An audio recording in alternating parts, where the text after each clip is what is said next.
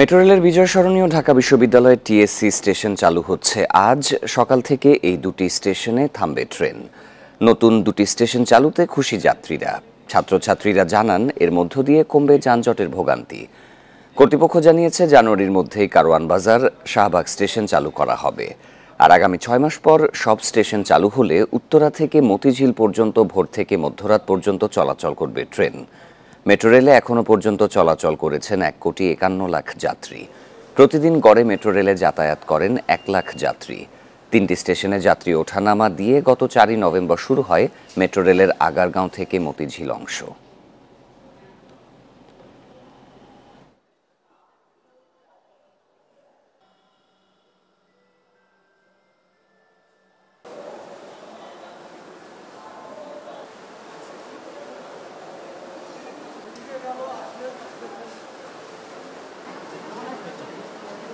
Metro রেলের নতুন station চালুর বিষয়ে ঢাকা বিশ্ববিদ্যালয়ের টিএসসি স্টেশনের এলাকায় রয়েছেন সহকর্মী শাহিদ আহমেদ। বিস্তারিত জানাবেন তিনি। শাহিদ, এই যে টিএসসিতে ট্রেন চলাচল কার্যক্রম যখন শুরু হবে, কয়টা থেকে কয়টা পর্যন্ত রুট থাকবে এবং সার্বিক প্রস্তুতি এবং ব্যবস্থাপনা কেমন দেখা যাচ্ছে?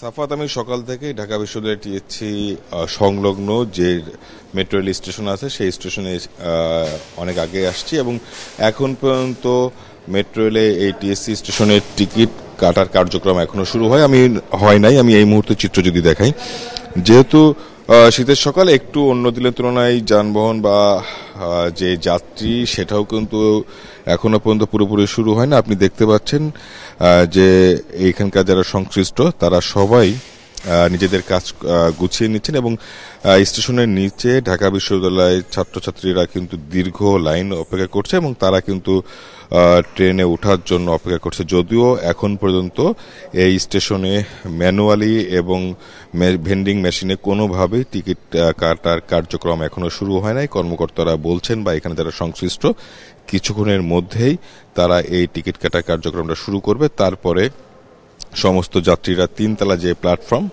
সেখানে অবস্থান করতে পারবেন এবং তারপর ট্রেনে চলতে পারবেন। এবং 7:10 উত্তর ডিপো থেকে মেট্রো রেলের একটা ট্রেনটা ছেড়ে আসবে এবং যেটা যথারীতি উত্তরা দক্ষিণ, সেন্ট্রাল, এইভাবে মিরপুর, পল্লবী, আগারগাঁও, শেওড়াপাড়া হয়ে আগারগাঁও স্টেশন এবং এর পরবর্তীতে বিজয় সরণি স্টেশন যেটা আজকে চালু হবে, তার পরবর্তীতে ফার্মগেট এবং ঢাকা বিশ্ববিদ্যালয় এই স্টেশনে যাত্রা বিরতি করবে সর্বোচ্চ 1 থেকে 1 মিনিট। তারপরে আবার সর্বশেষ গন্তব্য সচিবালয় হয়ে মতিঝিল পর্যন্ত এই ট্রেনটা চলাচল করবে। এর আগে অর্থাৎ বুধবারে, অর্থাৎ বলা যায় যে গত বৃহস্পতিবারে মেট্রো রেল কর্তৃপক্ষের যে আমাদের যে সংবাদ সম্মেলনে জানিয়েছিলেন যে প্রতিদিন গড়ে প্রায় 1 লক্ষ যাত্রী চলাচল করছে বর্তমানে ঢাকা শহরে এই MRT-6 লাইনের মাধ্যমে।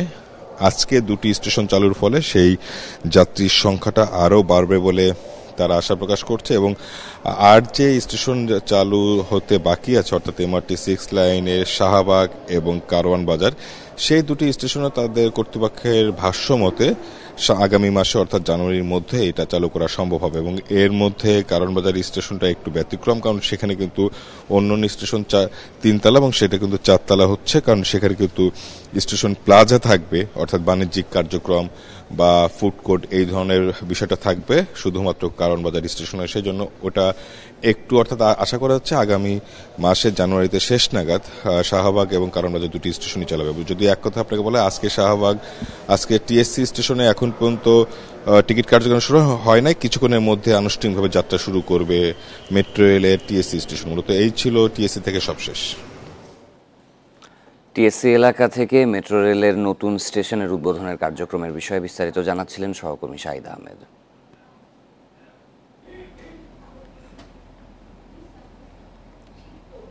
এরই মধ্যে বিজয় সরণি এলাকাতেও রয়েছেন আমাদের সহকর্মী খালেদ রায়হান। সেখান থেকে মেট্রো রেলের নতুন স্টেশনের কার্যক্রমের বিষয়ে জানাবেন তিনি। খালেদ রায়হান, বিজয় সরণির যে স্টেশন রয়েছে সেখানে টিকিট কাটা এবং সার্বিক ব্যবস্থাপনার প্রস্তুতি কেমন দেখতে পাচ্ছেন? কখন নাগাদ ট্রেন সেখানে পৌঁছাবে? সহকর্মী শাহিদ যেমনটি জানাচ্ছিলেন যে টিএসসি স্টেশনেও কিন্তু টিকিট কাটার কোনো ব্যবস্থা এখন পর্যন্ত করা হয়নি। একই রকম ভাবে বিজয় স্টেশনেও কিন্তু সেটি এখন পর্যন্ত চালু হয়নি। যে স্টেশনটি রয়েছে সেটি শুধুমাত্র খুলে দেওয়া হয়েছে যে স্টেশনে ওঠানামা করতে পারবে। সেক্ষেত্রে কেউ যদি এই বিজয় সরণি থেকে কোনো গন্তব্যস্থলে যেতে চাবে, এখান থেকে আসলে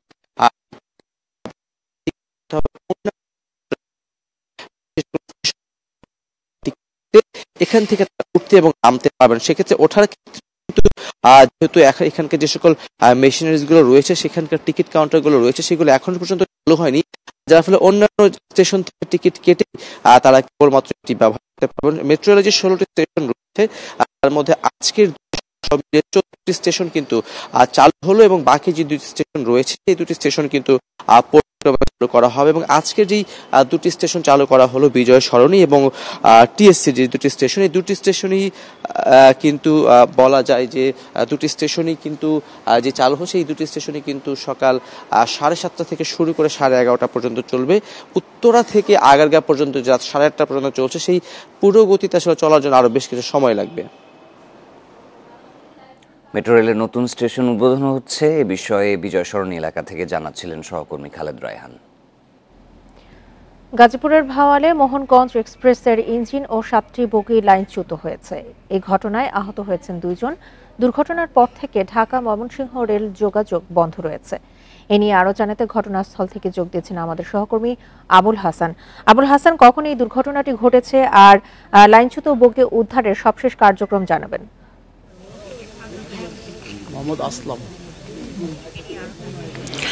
দেখুন, ভোর 4:10 নেত্রকোনা থেকে ছেড়ে আসা মোহনগঞ্জ এক্সপ্রেস ট্রেনটি ঢাকায় যাচ্ছিল এবং সেটি যখন ভাওয়াল স্টেশনের ঠিক আগ মুহূর্তে বনখড়ি এলাকায় পৌঁছে, সেই মুহূর্তে কিন্তু ট্রেনটি লাইনচ্যুত হয় এবং ইঞ্জিন এবং 7টি বগি সেখানে লাইনচ্যুত হয়ে যায়।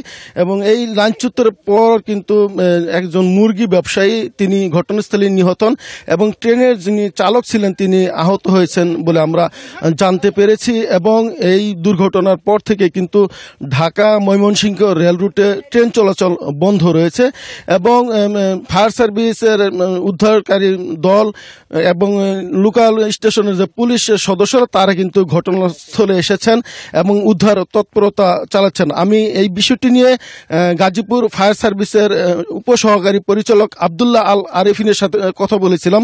তিনি বলছেন যে দুর্ঘটনার পর এখানে আসলাম নামে একজন মুরগি ব্যবসায়ী নিহত হয়েছেন এবং চালক আহত হয়েছেন, তাকে উদ্ধার করে স্থানীয় হাসপাতালে নেওয়া হয়েছে এবং এখনো যে বগিগুলো লাইনচ্যুত হয়েছে সেই বগিগুলোর ভিতরে কোনো লোক রয়েছে কিনা তারা সেটি তল্লাশি করে দেখছেন এবং অনেকেই আহত হয়েছেন এরকমটি বলছেন ফায়ার সার্ভিসের এই কর্মকর্তা। তবে রেলওয়ে কর্তৃপক্ষের এখনো কোনো উদ্ধারকারী টিম এখনো আসেনি এবং সেই উদ্ধার কাজ এখনো কিন্তু শুরু হয়নি এবং প্রায় 2-3 ঘন্টা হয়ে গেছে এই রুটে কিন্তু ট্রেন চলাচল বন্ধ রয়েছে এবং যারা যাত্রী ছিলেন তারা কিন্তু দীর্ঘক্ষণ এখানে অপেক্ষায় থেকে পরে ট্রেন না পেয়ে বিভিন্নভাবে তারা কিন্তু চলে গিয়েছেন এই স্টেশন ছেড়ে। এবং স্থানীয় বাসিন্দা এবং যাত্রীরা যেটি বলছেন যে এই যে যেখানে দুর্ঘটনাটি ঘটেছে তার কিছু আগে রেল লাইন দুর্বৃত্তরা কেটে ফেলেছে এবং এই কাটার কারণেই এখানে এই দুর্ঘটনাটি ঘটেছে বলে ট্রেনের যাত্রী প্রত্যক্ষদর্শী এবং স্থানীয় বাসিন্দারা বলছেন।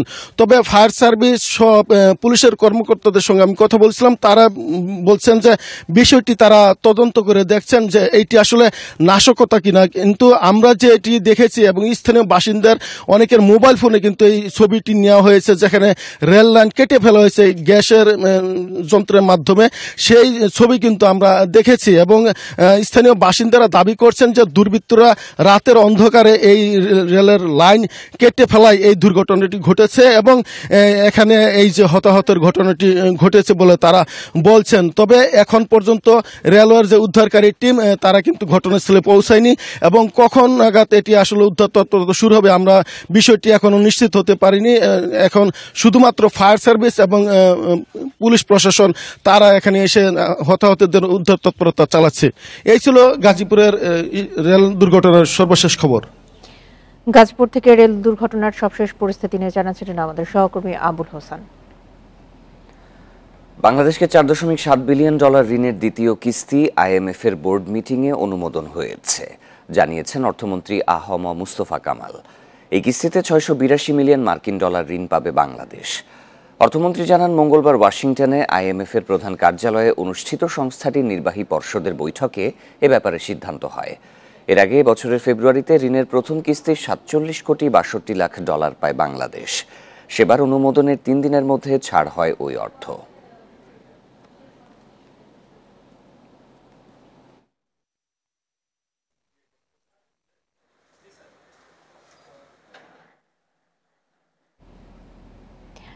ব্যাংক আমানতের সুদ হারের সর্বনিম্ন ও সর্বোচ্চ সীমা তুলে নিয়েছে বাংলাদেশ ব্যাংক।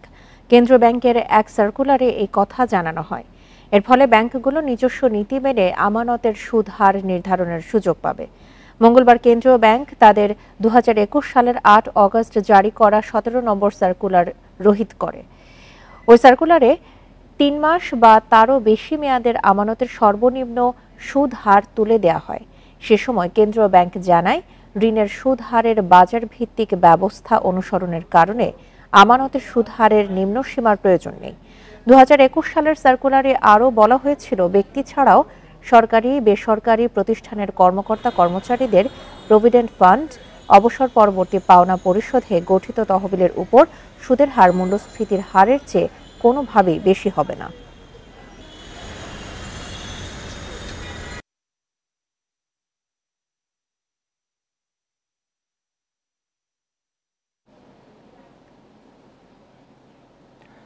এখন থেকে দেশের সব তফসিলি ব্যাংক কর্পোরেট এজেন্ট হিসেবে বীমা পণ্য বিক্রি ও বিপণন করতে পারবে। মঙ্গলবার এ নিয়ে প্রজ্ঞাপন জারি করেছে বাংলাদেশ ব্যাংক। সরকারের ব্যাংক অ্যাসুরেন্স অনুমোদনের পর এবার তফসিলি ব্যাংকগুলোকে এই সুযোগ দেওয়ার সিদ্ধান্তের কথা জানিয়েছে কেন্দ্রীয় ব্যাংক, যা মঙ্গলবার থেকেই কার্যকর হয়েছে। এতে তফসিলি ব্যাংকের সব শাখায় বীমা পলিসি বিক্রি ও প্রিমিয়াম গ্রহণের সুযোগ তৈরি হলো। কয়েক মাস আগেই ব্যাংকের মাধ্যমে বীমা পণ্য বাজারজাত করতে বাংলাদেশ ব্যাংক ব্যাংক অ্যাসুরেন্স নীতিমালা প্রণয়ন করে। আর বীমা উন্নয়ন ও নিয়ন্ত্রণ কর্তৃপক্ষ প্রণয়ন করেছে কর্পোরেট এজেন্ট নির্দেশিকা। এমন নীতিতে ভারতসহ এশিয়ার বিভিন্ন দেশে বীমা জনপ্রিয়তা পেয়েছে। উন্নত অনেক দেশে ব্যাংক অ্যাসুরেন্স চালু হয় কয়েক দশক আগে।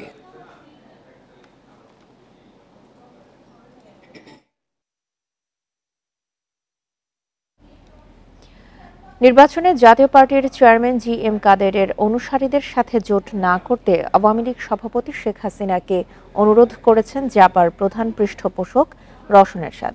মঙ্গলবার দুপুরে গণভবনে প্রধানমন্ত্রীর সাথে সাক্ষাতে অনুরোধ জানান তিনি। আওয়ামী লীগ সভাপতি ও প্রধানমন্ত্রী শেখ হাসিনার সঙ্গে সাক্ষাৎ করতে মঙ্গলবার বেলা 12:30টায় গণভবনে যান জাতীয় সংসদে বিরোধী দলীয় নেতা রওশন এরশাদ। সঙ্গে ছিলেন ছেলে সাদ এরশাদ, জাতীয় পার্টির সাবেক মহাসচিব মশিউর রহমান রাঙা। প্রধানমন্ত্রীর সঙ্গে 1 ঘণ্টার বৈঠক শেষে গণভবন থেকে বেরিয়ে আসেন রওশন এরশাদ। তার দেয়া বক্তব্যে আবারও উঠে আসে জাতীয় পার্টিতে GM কাদের ও রওশন এরশাদ দ্বন্দ্ব।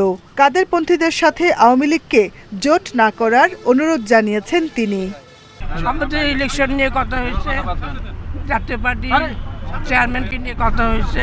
জাতীয় পার্টির চেয়ারম্যান যে আমাদের সাথে ভালো ব্যবহার করে নাই, আমার ছেলের জায়গায় উনি ইলেকশন করতেছেন, ওর কথা তার মনে নেই।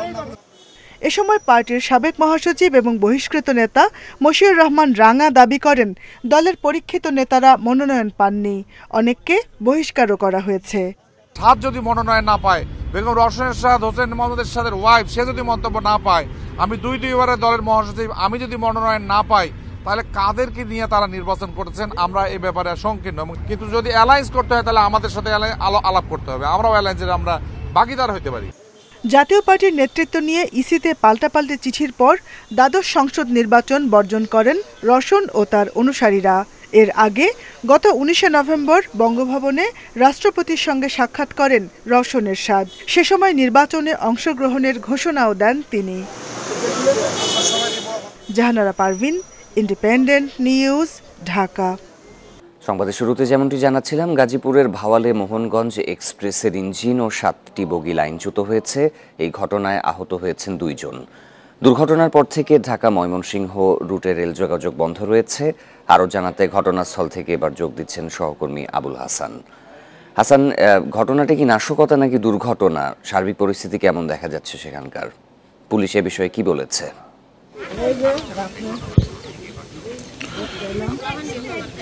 দেখুন, আজ ভোর 4:10 নেত্রকোনা থেকে ছেড়ে আসা মোহনগঞ্জ এক্সপ্রেস ট্রেনটি যখন গাজীপুরের ভাওয়াল স্টেশনে ঠিক আগ মুহূর্তে বনখড়ি এলাকায় পৌঁছে, সেই মুহূর্তে কিন্তু ট্রেনটি ইঞ্জিন এবং 7টি বগি লাঞ্ছিত হয় এবং এই ঘটনার পর সেখানে একজন মুরগি ব্যবসায়ী আসলাম নামে তিনি ঘটনাস্থলে নিহত হন এবং ট্রেনের চালক সহ যাত্রীরা যেটি বলছেন যে অন্তত অর্ধশত যাত্রী কম বেশি আহত হয়েছেন এবং ঘটনার পরপরই কিন্তু ফায়ার সার্ভিসের উদ্ধারকারী টিম এবং শ্রীপুর থানা পুলিশ ঘটনাস্থলে এসে পৌঁছেছেন এবং তারা উদ্ধার তৎপরতা চালিয়ে যাচ্ছেন। এবং ফায়ার সার্ভিসের এখানে একজন কর্মকর্তার সঙ্গে আমি কথা বলেছিলাম, তিনি যেটি বলছেন যে এই যে ট্রেনের বগি সহ ইঞ্জিন লাঞ্ছিত হয়েছে, এই ঘটনার পর কিন্তু ঢাকা থেকে ময়মনসিংহের রেল রুটের ট্রেন চলাচল বন্ধ রয়েছে এবং এই যে ট্রেনের যে লাইনটি সেটি কিন্তু একদম দুমড়ে মুচড়ে গেছে, অনেক জায়গায়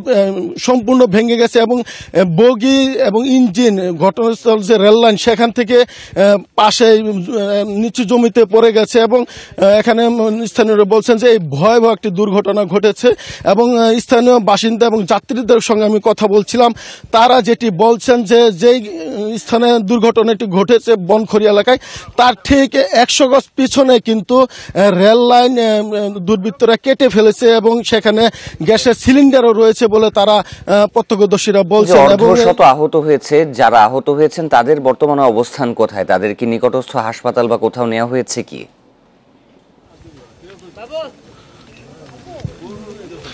ফায়ার সার্ভিসের কর্মকর্তারা যেটি বলছেন যে দুর্ঘটনার পর ট্রেনের যিনি চালক ছিলেন তিনি গুরুতর আহত হন, তাকে অ্যাম্বুলেন্স যোগে স্থানীয় হাসপাতালে পাঠানো হয়েছে এবং অন্য যারা যাত্রী ছিলেন তাদের অনেকের মাথা ফেটে গেছে, ছিলে গেছে বা কম বেশি আহত হয়েছেন এবং স্থানীয় বাসিন্দা এবং যাত্রীরা বলছেন যে প্রতিটি বগিতে কম করে হলো 5 থেকে 7 জন যাত্রী ছিলেন যারা কম বেশি আহত হয়েছেন। সেই হিসাবে কিন্তু এখানে অর্ধশত যাত্রী কম বেশি আহত হয়েছেন এবং এখানে যিনি ট্রেনের চালক ছিলেন তিনি কোমরে মারাত্মক আঘাত পেয়েছেন এবং তাকে উদ্ধার করে তাজউদ্দিন আহমেদ মেডিকেল কলেজ হাসপাতালে নেওয়া হয়েছে বলে আমরা জানতে পেরেছি অ্যাম্বুলেন্স যোগে। এবং অন্য যারা যাত্রী ছিলেন তারা কম বেশি আহত হয়েছেন কিন্তু তাদের অবস্থা আশঙ্কামুক্ত বলে এখানকার ফায়ার সার্ভিস কর্মকর্তারা এবং পুলিশ জানিয়েছেন এবং পুলিশের একটি টিম এবং ফায়ার সার্ভিসের সদস্যরা এখানে তল্লাশি করছেন, প্রতিটি বগি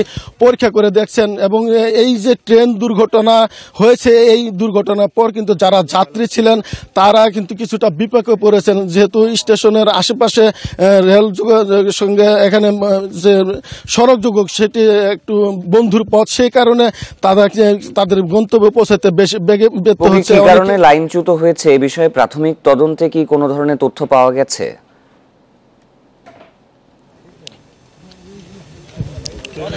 আমি বিষয়টি নিয়ে ফায়ার সার্ভিসের কর্মকর্তা এবং পুলিশ সদস্যদের সঙ্গে কথা বলছিলাম, তারা বিষয়টি তদন্ত করে বলবেন এরকমটি জানিয়েছেন। তবে প্রত্যক্ষদর্শীদের অনেকেই মোবাইল ফোনে কিন্তু স্থির চিত্র এবং ভিডিও চিত্র ধারণ করছেন, যেখানে দেখা গেছে যে রেল লাইনের একটি অংশ গ্যাসের এবং যন্ত্রের সাহায্যে গ্যাস সিলিন্ডারের সাহায্যে সেটি কেটে নেওয়া হয়েছে এবং রাতের আধারে দুর্বৃত্তরা এই কাজটি করেছে বলে স্থানীয় বাসিন্দারা বলছেন এবং এখানকার যাত্রীরাও কিন্তু একই কথা বলছেন যে এই যে রেল লাইনটি কেটে ফেলা হয়েছে এবং একটি অংশ সেখান থেকে তুলে ফেলা হয়েছে, এই কারণেই এই ট্রেনটির নিয়ন্ত্রণ হারিয়েছে এবং সেই নিয়ন্ত্রণ হারানোর পরে কিন্তু ট্রেনটি দুর্ঘটনায় কবলিত হয় এবং এখানে হতাহতের ঘটনাটি ঘটেছে।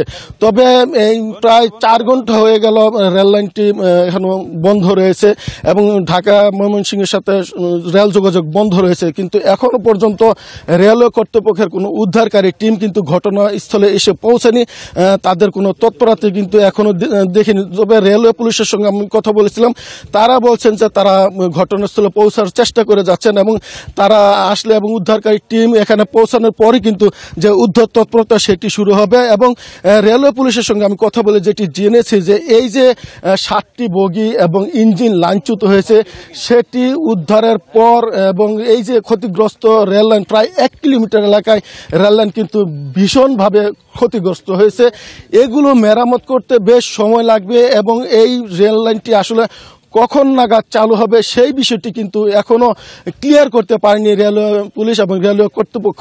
এবং এখন পর্যন্ত রেলওয়ে পুলিশের বা রেলওয়ে কর্তৃপক্ষের উদ্ধারকারী টিম আসলে আসলে বোঝা যাবে যে এই রেল লাইনটি কখন নাগাদ চালু হবে। এবং এই রেল লাইন বন্ধ থাকার কারণে কিন্তু ময়মনসিংহ এবং জয়দেবপুর, টঙ্গী সহ বেশ কিছু এলাকায় রেল লাইন কিন্তু রেল স্টেশনে অনেকগুলো ট্রেন কিন্তু আটকা পড়ে আছে এবং সেখানকার যাত্রীরা যারা নির্দিষ্ট প্রত্যক্ষদর্শীরা কেউ কেউ ছবি ধারণ করেছে বা ভিডিও ধারণ করেছে, প্রত্যক্ষদর্শী কারোর সাথে কি কোনো কথা হয়েছে এ বিষয়ে?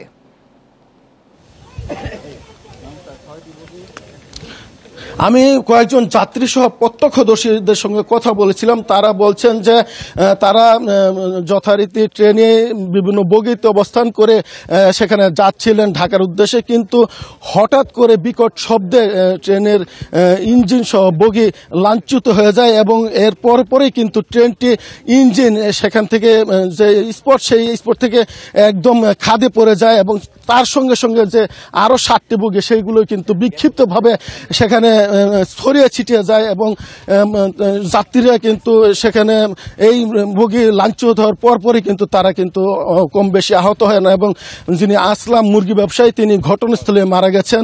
এবং যাত্রীরা বলছেন যে অনেকের হাত পা কেটে গেছে, ভেঙে গেছে, মাথা ফেটে গেছে, এরকম কথা কিন্তু যাত্রীরা বলছেন।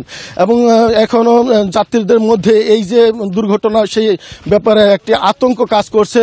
অনেকে এখানে অবস্থান নিয়ে তারা কিছুটা সময় নিয়ে তারা স্পট থেকে বেরিয়ে যাওয়ার চেষ্টা করছেন। আপনি যদি দেখতে পাচ্ছেন আমি যেখানে আসছি সেই রেল লাইনটি কিন্তু কেটে ফেলা হয়েছে। আমি যদি একটু দেখাতে চাই, আপনি নিশ্চয়ই দেখতে পাচ্ছেন যে এখানে রেল লাইনের যে রেল লাইনটি, সেখানে রেল লাইনের একটি অংশ কিন্তু কেটে ফেলা হয়েছে গ্যাস যন্ত্রের মাধ্যমে এবং স্পটে এখানে দেখা যাচ্ছে সেটি কি গ্যাসের লাইনের কাটা নাকি অংশটি? এই কাটার এটা গ্যাসের লাইনেই কেটে ফেলা হয়েছে। এটা প্রত্যক্ষদর্শী এবং যাত্রীরা বলছেন যে এই যে কাটা, সেখানে পাশে একটি সিলিন্ডার রাখা ছিল, সিলিন্ডারটি রেল লাইনের পূর্ব পাশে আছে এবং সেই কারণে এইটি দুর্ঘটনা ঘটেছে বলে এখানকার ফায়ার সার্ভিস এখানকার স্থানীয় যাত্রী এবং স্থানীয় বাসিন্দারা দাবি করছেন। এবং আমি যদি একটু দেখাতে চাই, আপনি কিছুক্ষণের মধ্যে বিষয়টি দেখতে পারবেন যে এখানে আসলে গ্যাস সিলিন্ডার আছে এবং সেখানে কিন্তু রেল লাইনটির একটি অংশ কেটে ফেলা হয়েছে। এই রেল লাইন কেটে ফেলার কারণে কিন্তু এখানে এই দুর্ঘটনাটি মারাত্মকভাবে ঘটেছে বলে আমরা জানতে পেরেছি। এবং স্থানীয় বাসিন্দারা অভিযোগ করছেন যে রাতের আধারে দুর্বৃত্তরা এই অংশটি কেটে ফেলেছেন এবং কেটে ফেলার কারণে কিন্তু এই ভয়াবহ ট্রেন দুর্ঘটনাটি ঘটেছে। এবং এখন পর্যন্ত যাত্রীদের মধ্যে এবং স্থানীয়দের মধ্যে কিন্তু একটি আতঙ্ক কাজ করছে এবং সেখানে স্থানীয় প্রশাসন, জেলা প্রশাসক এখানে জেলা প্রশাসক এখানে স্পটে এসেছেন এবং এখানে ঊর্ধ্বতন কর্মকর্তারা ইতিমধ্যে পৌঁছেছেন এবং তারা বিষয়টি দেখভাল করে যাচ্ছেন এবং জেলা প্রশাসক সহ পুলিশ প্রশাসনের ঊর্ধ্বতন কর্মকর্তারা এখানে এসেছেন। তারা বিষয়টি তদন্ত করে দেখছেন বলে আমরা জানতে পেরেছি। এবং এখন পর্যন্ত কিন্তু রেল লাইনে পুরোপুরি যোগাযোগ বন্ধ রয়েছে এবং যাত্রীরা যেটা অভিযোগ করেছেন যে এই যে রেল লাইনটি কেটে ফেলা হয়েছে এটি একটি বনাঞ্চলের ভিতরে বলা চলে, যে চারদিকে বন বেষ্টিত এলাকা এবং নিরিবিলি এলাকা এবং এই নিরিবিলি এলাকাতেই কিন্তু দুর্বৃত্তরা বেছে নিয়েছেন তাদের নাশকতার অংশ হিসেবে। এবং এই কারণে এখানে গ্যাস সিলিন্ডারের মাধ্যমে কিন্তু ট্রেনে একটি অংশ কেটে ফেলা হয়েছে এবং এই কেটে ফেলার কারণেই আজকের এই ভয়াবহ দুর্ঘটনাটি ঘটেছে বলে প্রত্যক্ষদর্শীরা আমাদেরকে জানিয়েছেন। এবং রেলওয়ে কর্তৃপক্ষ যেটি বলছেন যে এখানে যেহেতু একটি দুর্গম এলাকা, সেক্ষেত্রে তাদের যে এখানে নজরদারি থাকার কথা ছিল ওইভাবে আসলে নজরদারি ছিল না এবং সেই কারণে এখানে কিন্তু দুর্গম এলাকা হওয়ায় নাশকতাকারীরা সহজে এই স্থানটি বেছে নিয়েছে এবং তারা এখানে রেল লাইনের একটি অংশ কেটে নিয়েছে, যার ফলে এই দুর্ঘটনা ঘটেছে। তবে আপনাকে জানিয়ে রাখি যে এখন পর্যন্ত কিন্তু উদ্ধারকারী রেল কর্তৃপক্ষের কোন টিম এখনো পৌঁছায়নি এবং কখন নাগাদ আসলে এই ট্রেনটি চালু হবে সেই ব্যাপারটি এখনো কিন্তু যাত্রী এবং মানুষ এখানে অন্ধকারে রয়েছে এবং এই যে হতাহতের ঘটনা ঘটেছে যে উদ্ধারকারী ট্রেনটি কখন নাগাদ পৌঁছাতে পারে এ বিষয়ে তারা কোনো তথ্য জানিয়েছে বা কি কারণে এত বিলম্ব হচ্ছে ট্রেন পৌঁছাতে চেষ্টা করে যাচ্ছেন। এখন পর্যন্ত আমি রেল কর্তৃপক্ষের সঙ্গে কথা বলছিলাম যেহেতু ভোরের ঘটনা এবং আপনি জানেন যে উদ্ধারকারী ট্রেনটি সাধারণত কমলাপুর থেকে আসে, সেই কারণে আসলে এখানে স্পটে পৌঁছাতে তাদের কিছুটা বিলম্ব হচ্ছে বলে আমরা রেল কর্তৃপক্ষের মাধ্যমে জানতে পেরেছি। তবে রেলের একটি পুলিশ সহ একটি টিম এখানে কিছুক্ষণ মধ্যে পৌঁছাবে বলে আমরা জানতে পেরেছি এবং সেই রেলের যে টিমটি আসবে তারা আসার পরে কিন্তু রিলিফ ট্রেন যেটি এখানে উদ্ধারকারী কাজ করবে সেই টিমটি এখানে পৌঁছাবেন বলে আমরা জানতে পেরেছি। হাসান, আপনি তো বলছিলেন যে অর্ধশত আহত হয়েছেন এবং যিনি চালক ছিলেন তার অবস্থাও বেশ সংকটাপন্ন। হাসপাতাল পরিস্থিতির কোনো খবর জানতে পেরেছেন কি যে তাদেরকে কোথায় নেওয়া হয়েছে বা তাদের শারীরিক অবস্থা কেমন?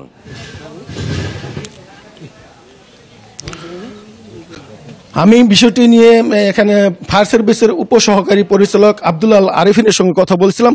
তিনি বলছেন যে স্পটে মুরগি ব্যবসায়ী আসলাম নিহত হয়েছেন এবং ট্রেনের যিনি চালক ছিলেন তিনি আহত হয়েছেন, তার অবস্থা কিছুটা গুরুতর। তাকে উদ্ধার করে অ্যাম্বুলেন্স যুগে স্থানীয় হাসপাতাল তাজউদ্দিন আহমদ মেডিকেল কলেজ হাসপাতালে নেওয়া হয়েছে এবং অন্য যারা আহত হয়েছেন কম বেশি তাদের অবস্থা আশঙ্কামুক্ত এবং তারা কিন্তু স্থানীয়ভাবে বিভিন্ন ফার্মেসি বা ক্লিনিকে চিকিৎসা নিয়েছেন এবং তারা বিভিন্নভাবে তাদের স্ত্রী বা পরিজন সঙ্গে নিয়ে যারা এসেছিলেন তারা কিন্তু এখান থেকে চলে গিয়েছেন বলে আমরা জানতে পেরেছি। এবং এই যে রেলের দুর্ঘটনায় এখন কিন্তু বগিগুলো বিক্ষিপ্ত অবস্থায় পড়ে আছে এবং ট্রেনের রেল লাইনের কিন্তু ব্যাপক ক্ষতি হয়েছে। রেলের যে পিলার ছিল, রেলের যে স্লিপার ছিল সব কিন্তু দুমড়ে মুচড়ে গেছে এবং বিক্ষিপ্তভাবে কিন্তু পুরো এলাকা প্রায় 1 কিলোমিটার এলাকা ছড়িয়ে ছিটিয়ে আছে এই বগিগুলো এবং দুর্ঘটনার পর যে চাকা ছিল, যে লোহার যন্ত্রপাতি ছিল সবগুলো কিন্তু ভেঙে মুচড়ে একদম একাকার হয়েছে এবং বগির ভিতরে বাইরে অনেক জায়গায় কিন্তু ক্ষতিগ্রস্ত হয়েছে এবং রেলের যিনি কর্মকর্তা এখানে শহীদুল্লাহ যদুপুর পুলিশ ফাঁড়ির ইনচার্জ তিনি ঘটনাস্থলে পৌঁছার চেষ্টা করে যাচ্ছেন বলে আমরা জানতে পেরেছি এবং এই যে উদ্ধার তৎপরতা সেটি তাদের পৌঁছানোর পরে শুরু হবে এবং আপনাকে যদি দেখায় যে এই যে বগি সেটি কিন্তু রেল লাইন থেকে অনেকটা দূরে সরে গেছে, অনেকটা নিচু অংশে যেখানে জলাভূমি ছিল সেখানে পড়ে গেছে এবং এখানে রেলের যে স্লিপার ছিল এবং যন্ত্রাংশ ছিল সবগুলো কিন্তু দুমড়ে মুচড়ে গেছে। ফলে পরিবারের কাছে কি এই তথ্য পৌঁছেছে বা বলছিলেন যে একজন মুরগি ব্যবসায়ী নিহত হয়েছে, তার পরিবার বা স্বজন কারো কাছে কি এই তথ্য পৌঁছেছে কি?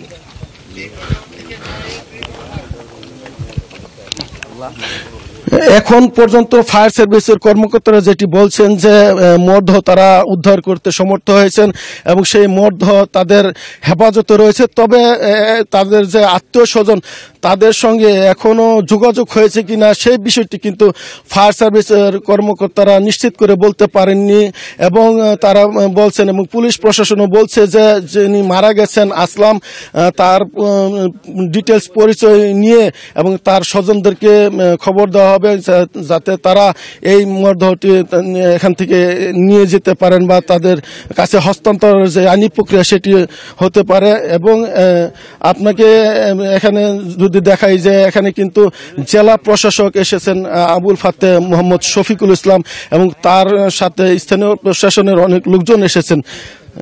আমি যদি একটু তার সঙ্গে কথা বলতে চাই এবং তিনি একটু যদি আমি জেলা প্রশাসক আবুল ফাতে মোহাম্মদ শফিকুল ইসলামের সঙ্গে একটু কথা বলার চেষ্টা করছি এই বিষয়টি নিয়ে তিনি একটু কথা বলবেন। ঘটনা ঘটছে 4:15। জি, ঘটনা কিভাবে ঘটলো আপনাদের? আমরা তো খবর পাওয়ার চলে আসি 4:15টার সময় ট্রেনটা ময়মনসিংহ থেকে আসে মোহনগঞ্জ এক্সপ্রেস। এই স্থানটি হচ্ছে শ্রীপুর এবং সদর উপজেলার মাঝামাঝি একটা জায়গা, খুবই দুর্গম। আপনারা দেখছেন যেখানে হেঁটে আসা ছাড়া কোনো উপায় নাই। তা আমরা এখানে ঘটনাস্থলে দেখলাম, আমাদের সাথে পুলিশ সুপার বোধহয় আছেন। তো এই জায়গায় গ্যাস সিলিন্ডার দিয়ে প্রায় 20 ফিটের মতো রেল লাইন কেটে পাশে ফেলে রাখা আছে। আমরা গ্যাস সিলিন্ডারটা উদ্ধার করেছি, থানা পুলিশ এখানে উদ্ধার করে তাদের হেফাজতে নিয়েছে। তো এটা বোঝা যাচ্ছে যে এটি পুরোপুরি একটি নাশকতামূলক কাজ। এটা নিঃসন্দেহ একটি নাশকতামূলক কাজ, এবং যারাই করেছে এটা খুবই লজ্জাজনক একটি কাজ। যে এই ট্রেনের গতি কম থাকায় এবং রাতে কুয়াশা থাকায় লোকোমোটিভ মাস্টার খুব আস্তে চালাচ্ছিলেন, বিদায় হতাহতের সংখ্যা খুবই কম। ট্রেনটি আপনারা দেখেন যে প্রায় 20 ফিটের মতো মূল লাইন থেকে সরে গিয়ে পাশের ধান খেতে চলে এসেছে, এবং লোকোমোটিভ যে ইঞ্জিনটি এটিও কিন্তু লাইন থেকে বেশ নিচে পড়ে গিয়েছে। তা একজন মারা গিয়েছেন আর 7 জন আহত আমরা জেনেছি আর কি। আমরা হাসপাতালগুলোতে তাদেরকে প্রেরণ করেছি, আমরা খবরাখবর নিচ্ছি, এবং এছাড়াও যারা যাত্রীরা এখানে ছিলেন তাদেরকে আমরা গন্তব্যে পৌঁছে দেওয়ার ব্যবস্থা করছি। ধন্যবাদ। আমি যদি একটু পুলিশ সুপারের সঙ্গে একটু কথা বলি যে এই বিষয়টা নাশকতাদের ব্যাপারে তাদের কাছে কি ধরনের তথ্য আছে, বা তিনি নাশকতাকে ধরার জন্য কি পদক্ষেপ নেবেন? কথা বলছে তো আপনারা জানেন যে একটা অবরোধ চলছে। আমাদের কাছে অনুমেয় হয়েছে যে এই ব্যাপারটি একদম ক্লিনলি নাশকতা। যারা এর সাথে জড়িত আছে আমরা তাদেরকে আইনের আওতায় আনার জন্য চেষ্টা করছি। ধন্যবাদ। যিনি পুলিশ সুপার ছিলেন তিনি যেটি বলছেন যে নাশকতাকে ধরার জন্য তাদের টিম ইতিমধ্যে তারা বিভিন্নভাবে প্রস্তুতি নিয়েছেন। আমি ফায়ার সার্ভিসের এখানে উপসহকারী পরিচালক আছেন আব্দুল্লাহ আরিফিন, তিনি এই বিষয়টি নিয়ে কথা বলবেন যে তাদের উদ্ধার তৎপরতা কিভাবে করলেন, কতজন আহত নিহত হয়েছে। আমরা এটা 5টার দিকে আমরা যে মেসেজটা পাওয়ার সাথে সাথেই আমাদের যে জয়দেবপুর এবং আমাদের রাজেন্দ্রপুর দুইটা স্টেশনের টিম আমরা দ্রুত ঘটনা স্থলে চলে আসি। তবে আজকে প্রচুর কুয়াশা ছিল এবং এটা রিমোট এরিয়া হওয়ার কারণে আমাদের কিন্তু একটু সময় লাগছে। আসার পরেই আমরা দেখছি অনেক মানুষের আহাজারি ছিল। পরবর্তীতে আমরা যেটা দেখেছি এখানে আমরা একজন মানুষ উদ্ধার করছি যেটা মারা গেছে, এবং 5 জন আমরা আহত পেয়েছিলাম, যেটা আমরা আমাদের অ্যাম্বুলেন্সে করে আমরা এটা হাসপাতালে পাঠিয়ে দিচ্ছি। এবং আমাদের টিম আমাদের প্রতিটা বগি আমরা সার্চ করে দেখছি যে ভিতরে আর কোনো কেউ আছে কিনা। তবে এখনো পর্যন্ত আমরা কাউকে পাই নাই। আসলে যেটা যে ট্রেনের গতিটা কম থাকার কারণেই যেটা ধারণা করা হচ্ছে যে আহতর সংখ্যা আসলে অনেক কমে গেছে। না হলে কিন্তু এখানে ব্যাপক যে আপনারা দেখছেন যে যেভাবে ট্রেনের বগিগুলা পড়ে গেছে এটা অনেক হতাহত হতো। যিনি মারা গেছেন আসলাম, তার পরিবারের সঙ্গে কি আপনারা যোগাযোগ করতে পেরেছেন কিনা, আর আহত যারা হয়েছেন তাদের অবস্থা কেমন? আমরা যেগুলো হাসপাতালে পাঠাইছি এরা কারোর পা একটু কেটে গেছে, কারো ভেঙে গেছে, খুব বেশি বড় ইনজুরি না। তারপরেও তারা মোটামুটি আহত ছিল, আমরা আহতদেরকে হাসপাতালে পাঠিয়ে দিচ্ছি। যিনি মারা গেছেন ওনার বাড়ি গফরগা, নাম আসলাম, বয়স আনুমানিক 35 বছর, এটা আমরা জানতে পারছি। এখন পরিবারের সাথে আমরা এখন এটা যোগাযোগ করতে পারি না। জি, আপনি যেমনটা জানলেন যে এখানে ফায়ার সার্ভিসের উদ্ধারকারী টিম কিন্তু এখনো উদ্ধার তৎপরতা চালিয়ে যাচ্ছে, এবং ফায়ার সার্ভিস, পুলিশ প্রশাসন, জেলা প্রশাসন সবাই কিন্তু ঘটনাস্থলে এসে পৌঁছেছে। এবং এই যে ট্রেনটি লাঞ্ছিত হয়েছে এটি কিন্তু ভোর 4:10 দিকে বনখড়ি এলাকায়, যেটি একটি দুর্গম এলাকা, সেই বনখড়ি এলাকায় মোহনগঞ্জ ট্রেনটি নেত্রকোনা থেকে ঢাকায় যাচ্ছিল, এবং এই বনখড়ি এলাকায় পৌঁছার পরে কিন্তু সেটি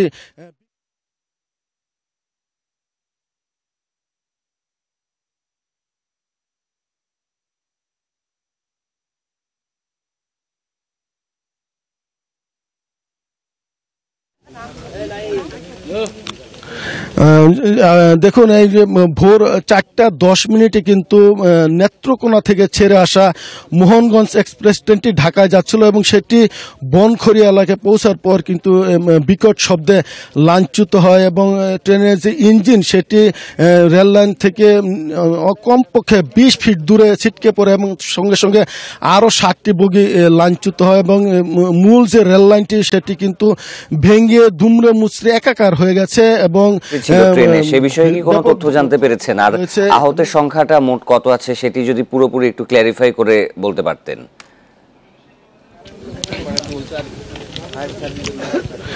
দেখুন, ফায়ার সার্ভিস এবং জেলা প্রশাসকের সঙ্গে আমি কিছুক্ষণ আগে কথা বলেছিলাম। তারা যেটি জানিয়েছেন যে ঘটনাস্থলে একজন মুরগি ব্যবসায়ী আসলাম তিনি নিহত হয়েছেন এবং তার বাড়ি গোফরগাঁও বলে ফায়ার সার্ভিস জানিয়েছে এবং ঘটনাস্থল থেকে 5 জন আহত যাত্রীকে তারা পেয়েছেন এবং অ্যাম্বুলেন্স যুগে তাদের শহীদ তাজউদ্দিন আহমেদ মেডিকেল কলেজ হাসপাতালে পাঠানো হয়েছে এবং ফায়ার সার্ভিস কর্মকর্তারা বলছেন যে 5 জনকে পাঠানো হয়েছে তাদের কারো পা কেটে গেছে, মাথা ফেটে গেছে বা ইনজুর কম হয়েছে। তারা যেটি বলছেন যে এই যে ট্রেনটি সেটি যখন আসছিল এই ট্রেনের গতিটা কিছু কম ছিল, কারণ হচ্ছে যে আপনি জানেন যে ঘন কুয়াশা ছিল এবং এলাকাটি একটি বনাঞ্চল হওয়ায় এখানে কিন্তু রেলের যে গতি ছিল সেটি অনেকটা কম ছিল, ফলে এই দুর্ঘটনায় হতাহতের সংখ্যা অনেকটাই কম হয়েছে বলে ফায়ার সার্ভিস কর্মকর্তারা দাবি করছেন। তবে যাত্রীরা যেটি বলছেন যে এই যে 5 জন আহত হয়েছেন এই 5 জন ছাড়াও কিন্তু তাদের ভাষ্য যে অন্তত অর্ধশত যাত্রী কম বেশি আহত হয়েছেন এবং অনেকেই তারা কিন্তু স্থানীয়ভাবে চিকিৎসা নিয়েছেন, তারা বিভিন্ন ফার্মেসি ক্লিনিকে চিকিৎসা নিয়েছেন এবং অনেকেই কিন্তু এখানে থেকে গজ ব্যান্ডেজ করে কিন্তু তারা ঘটনাস্থল থেকে চলে গিয়েছেন এবং ফায়ার সার্ভিস কর্মকর্তারা যেটি বলছেন যে 5 জন আহত এবং 1 জন নিহত যিনি আসলাম তাদের উদ্ধার করে এখানে অ্যাম্বুলেন্স যোগে পাঠানো হয়েছে এবং ফায়ার সার্ভিস কর্মকর্তারা বলছেন যে যিনি মারা গেছেন আসলাম তার পরিবারের সঙ্গে যোগাযোগের জন্য তারা চেষ্টা করে যাচ্ছেন, তবে এখন পর্যন্ত তাদের সঙ্গে তারা যোগাযোগ করতে সমর্থ হননি এবং যারা আহত হয়েছেন ফায়ার সার্ভিসের কর্মকর্তারা বলছেন যে তাদের অবস্থা আশঙ্কামুক্ত এবং তারা অনেকেই প্রাথমিক চিকিৎসা নিয়েছেন, অনেকেই হাসপাতালে ভর্তি রয়েছেন এবং তারা বলছেন যে ফায়ার সার্ভিসের কর্মকর্তারা যে এই একজনই আসলে ঘটনাস্থলে মারা গেছেন এবং আর কোনো মৃত্যুর খবর তাদের কাছে এখন পর্যন্ত নেই এবং এই যে রেল লাইনটি দুর্ঘটনা হয়েছে এটি একটি নাশকতা, এটি কিন্তু এখন একদম পরিষ্কারভাবে এখানে স্থানীয় প্রশাসন এবং পুলিশ প্রশাসন দাবি করছে। পুলিশের কর্মকর্তা এখানে পুলিশ সুপার এসেছেন, তিনি বলছেন যে এটি সুস্পষ্ট নাশকতা এবং এই নাশকতাকারীরা রাতের আধারে এই ট্রেনের অন্তত 20 ফিট কেটে নিয়েছে এবং এই কাটার কারণে কিন্তু এখানে এই দুর্ঘটনাটি ঘটেছে এবং পুলিশ সুপারের ভাষ্য হচ্ছে তারা এই যে নাশকতাকারী তিনি দাবি করছেন যে যেহেতু অবরোধ চলছে সেই অবরোধের সমর্থনে কোনো দুর্বৃত্ত হয়তো এই ঘটনাটি ঘটিয়েছে এবং তারা বলছেন যে যারাই এই ঘটনাটি ঘটিয়েছে তাদের ধরার জন্য পুলিশের পক্ষ থেকে তারা কাজ শুরু করেছেন এবং বিভিন্নভাবে যারা নাশকতাকারী তাদের শনাক্ত করার জন্য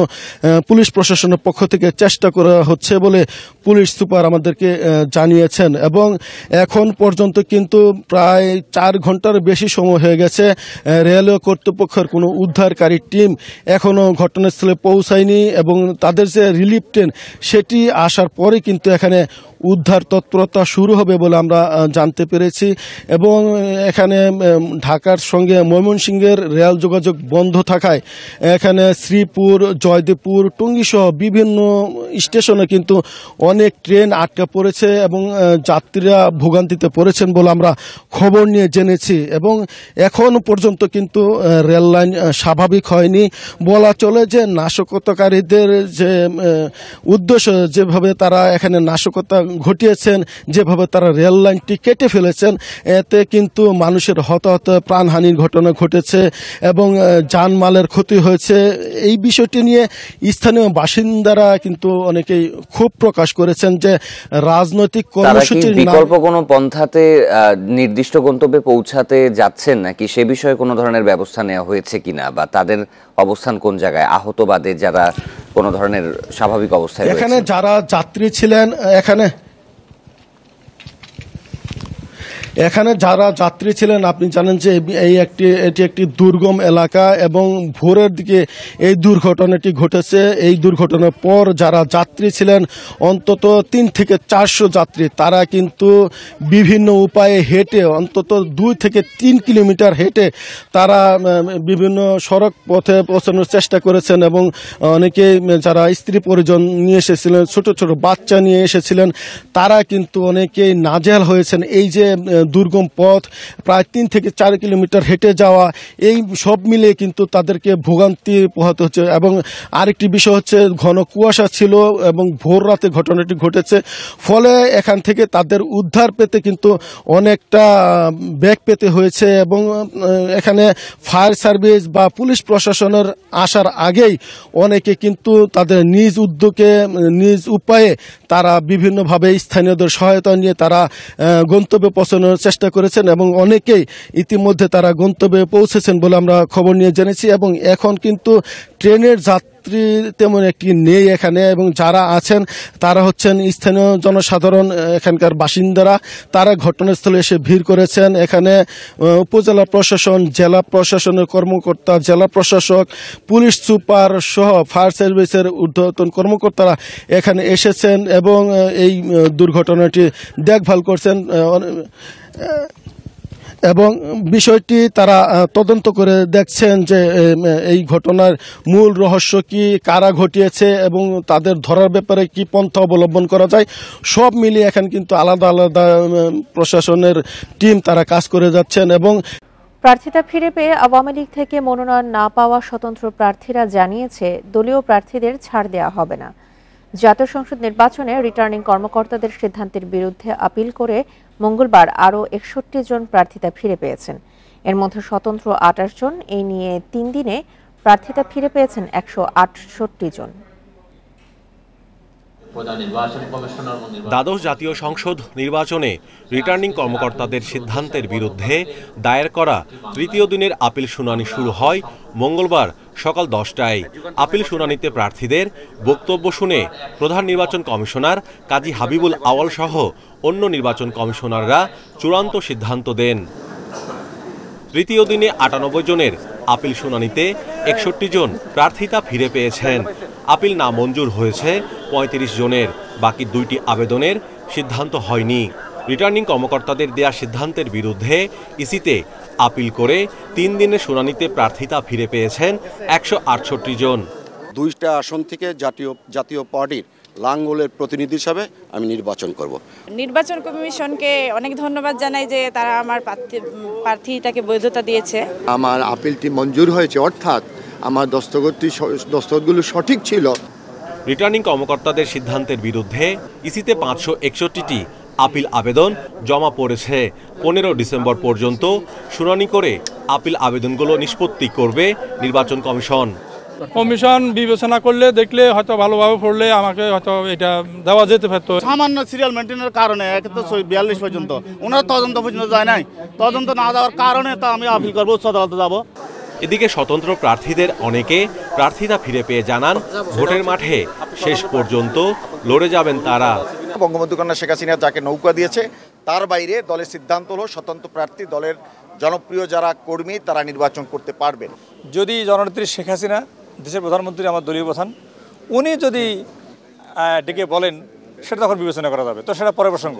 তবে আমি আপাতত কোনোভাবেই আমার যে সামনে নির্বাচন থেকে আমি পিছিয়ে আসবো না। নির্বাচন কমিশনার বলছে সুষ্ঠু নির্বাচন হবে, সরকারও বলছে সুষ্ঠু একটা নির্বাচন নিরপেক্ষ হবে। আমি এই নিরপেক্ষ ইলেকশন হলে ইনশাল্লাহ আমরা পাস করব। রিটার্নিং কর্মকর্তারা প্রতীক বরাদ্দ করবেন 18 ডিসেম্বর। এরপর প্রচারে নামবেন প্রার্থীরা, যা চলবে 5 জানুয়ারি সকাল 8টা পর্যন্ত।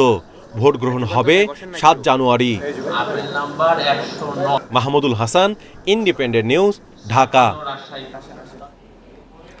18 ডিসেম্বর প্রতীক বরাদ্দের পর শুরু হবে নির্বাচনী প্রচারণা। সেদিন থেকে 7 জানুয়ারি ভোট গ্রহণ পর্যন্ত রাজনৈতিক সভা সমাবেশ নিষিদ্ধ করতে চায় ইসি। এ লক্ষ্যে প্রয়োজনীয় ব্যবস্থা নিতে স্বরাষ্ট্র মন্ত্রণালয়কে চিঠি দিয়েছে নির্বাচন কমিশন। মঙ্গলবার বিকেলে নির্বাচন পরিচালনা অধিশাখার উপসচিব আতিয়া রহমান চিঠিতে স্বাক্ষর করেন।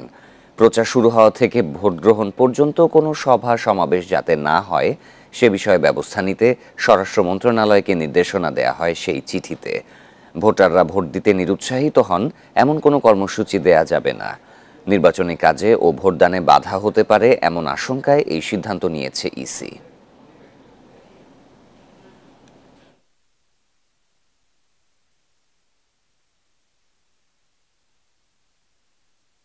এই ছিল এখনকার সংবাদে।